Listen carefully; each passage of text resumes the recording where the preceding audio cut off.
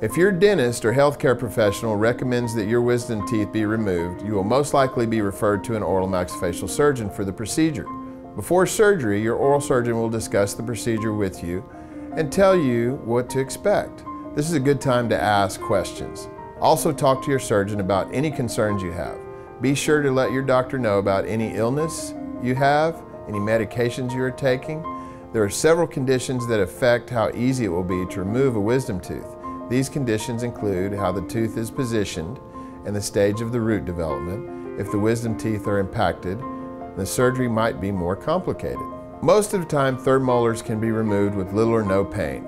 Usually they can be extracted at the Oral Maxillofacial Surgery office. Patients are given either a local anesthesia, intravenous sedation, or general anesthesia. Your surgeon will recommend the anesthetic option that is recommended for you.